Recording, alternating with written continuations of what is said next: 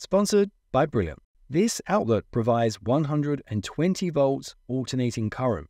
If we connect an oscilloscope, we find a single-phase 60 Hz sine wave.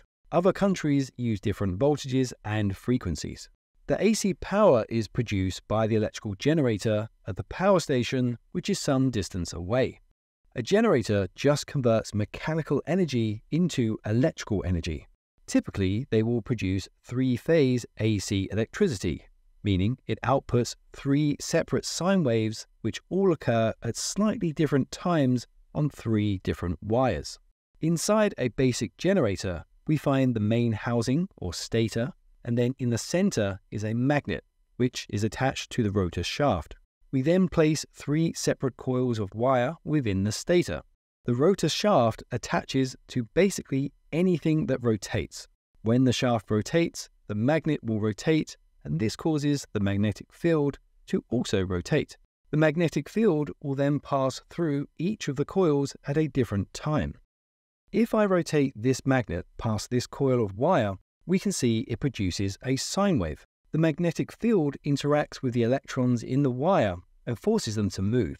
Imagine the North Pole is pushing them away and the South Pole is pulling them back. The electrons are alternating their direction forwards and backwards.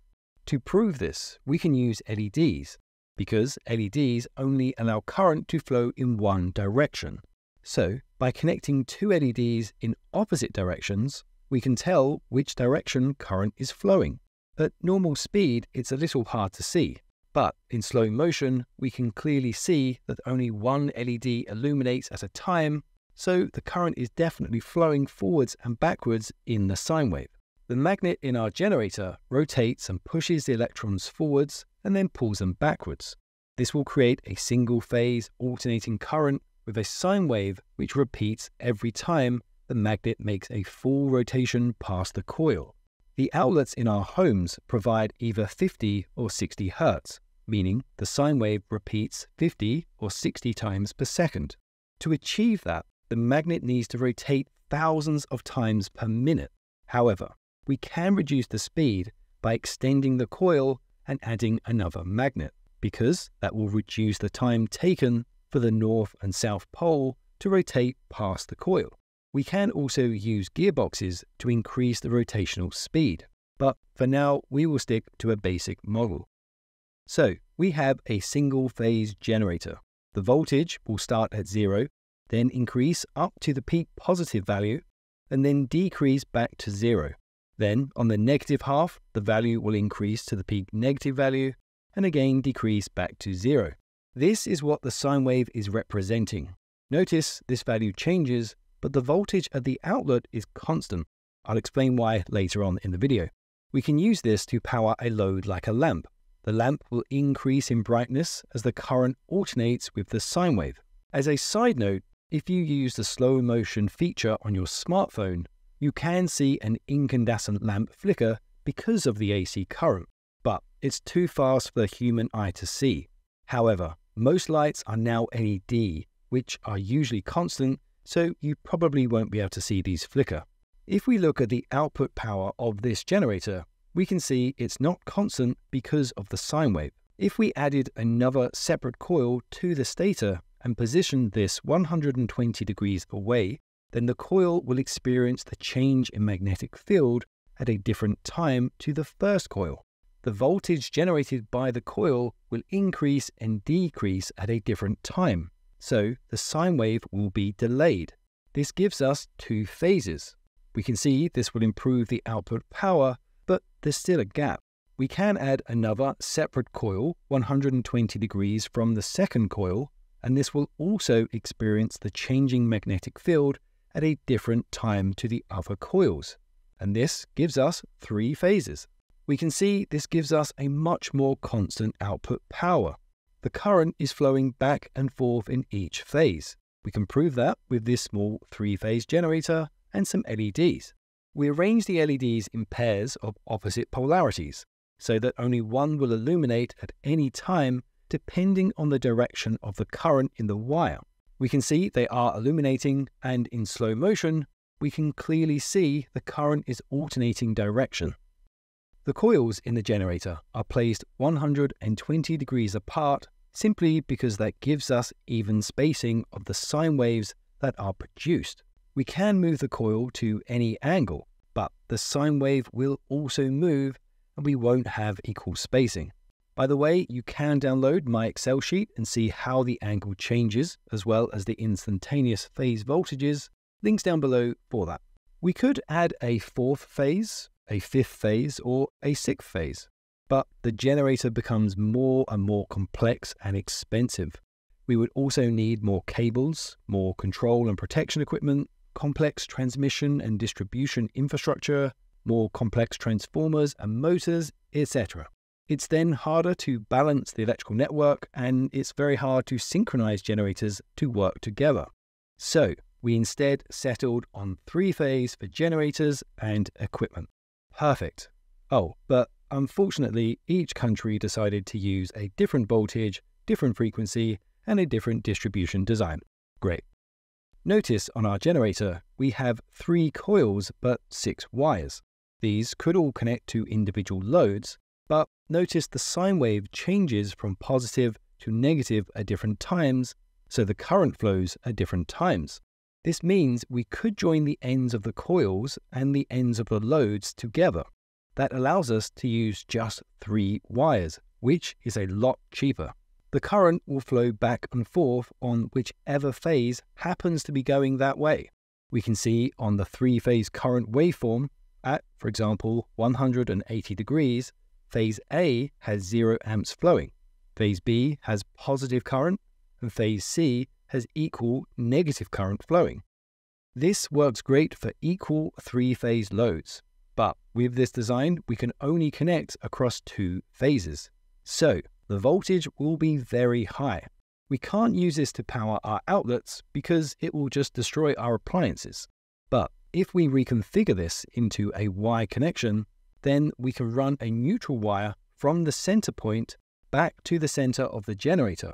We can also connect this point to ground, meaning that this point in the system is 0 volts.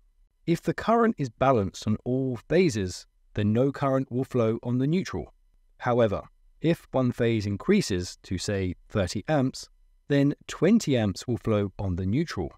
The neutral will carry the difference back to the generator or transformer to keep the system balanced. Because we now have a neutral, we can connect across just one phase and neutral. This gives us single phase. We're basically just connecting across one coil of the generator or transformer. We can do that on each phase. Or we can connect to all 3 phases for larger equipment like motors. This connects across 2 coils, but the phases occur at different times. So the voltage isn't quite double. It's just the difference between the 2 sine waves. We can either connect the 3 phases in Wye or Delta configuration. There are different reasons, but basically, if the loads were the same resistance or impedance, and the phase-to-phase voltage was also the same, the current would be larger in a Delta configuration because the loads connect across 2 phases, whereas the Y-connected loads connect to a 0 point, so they experience different voltages. The Delta can deliver much more power, but it can only power balanced 3-phase loads. If you need a neutral, then we need to use a Y configuration. By the way, I have made these cool mugs with the 3-phase basic formulas on, and there's also a PDF guide. Links down below if you'd like one. Each power station generates 3 phases. A transformer increases the voltage to hundreds of thousands of volts. This keeps the current and energy losses low over the long transmission distance.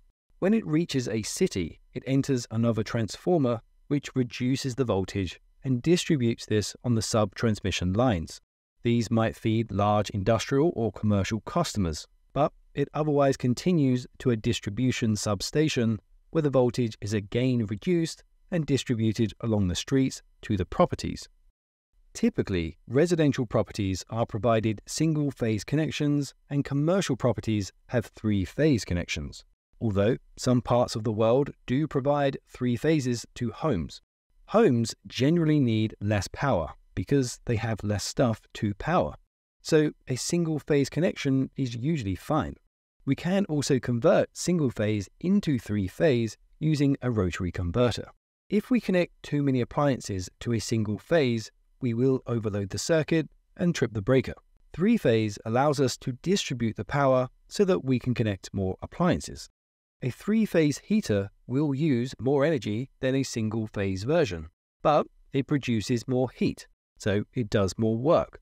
The heat is also consistent, unlike the pulsating single-phase version. We could use smaller heaters to get the same heat output with 3 phases.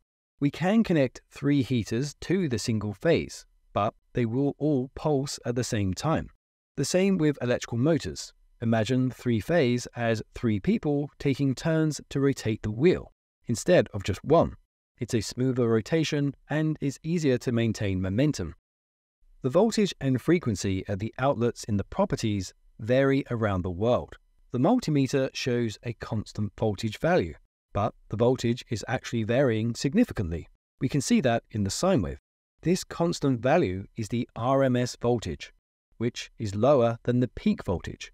We can easily find the peak voltage using this formula. If we know the peak voltage, then we can easily calculate the instantaneous voltage using this formula. The sine wave has equal positive and negative values for voltage and current.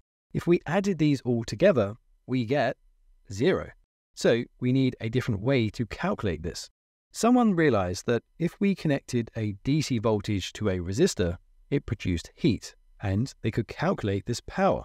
Then they applied an AC voltage, and they kept increasing the peak voltage until it produced the same amount of heat. The DC voltage was around 70% of the peak AC voltage. So they did some complex maths and found that if they squared the instantaneous voltages to turn them all positive, then added them all together and took the mean value, then squared that value, they got the same AC voltage as the DC voltage. They called this the root mean squared voltage. And that is what our multimeter calculates, instead of showing a constantly changing value.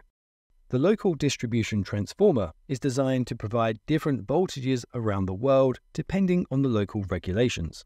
In the UK and Europe, properties are typically provided 230-volt single-phase or 400-volt three-phase, which will also provide 230-volt single-phase. In North America, domestic properties are typically provided 240-volt single-phase for large appliances, or they can connect to half of that to get 120-volt for smaller appliances. Small commercial properties might be provided 208-volt three-phase, which also provides 120-volt single-phase. Larger properties might receive 480-volt three-phase and 277-volt single-phase. This will power large equipment, and then another transformer will reduce this down to 208-volt three-phase, 120-volt single-phase when it's needed. We can also then convert single-phase AC into DC using a rectifier, but that's a topic for another video. Electrical engineering requires a lot of complex maths, but our sponsor Brilliant is where you learn by doing. There's so many new courses, but I've really enjoyed their new Vectors course. The graphics and interactions just make it so easy to visualize each step, and there was extra help if I needed it. Brilliant have thousands of interactive lessons in maths, data analysis, programming, and AI. All the key skills you need to become a brilliant engineer. They even have an app for on-the-go learning, making it easy to build your critical thinking skills through problem solving, not memorizing. Each lesson is filled with hands-on problem solving that lets you play with concepts. I think you'll enjoy this too, so you can try everything Brilliant has to offer for free for 30 days. Just visit brilliant.org/the engineering mindset, or you can scan the QR code. You'll also get 20% off an annual premium subscription. Do check them out, links down below. Hey, I'd just like to give a huge shout out to our incredible Patreon and channel members. Thank you so much for supporting us. And if you'd like to see your name here, along with priority access to our content and behind the scenes footage, links down below for how to join.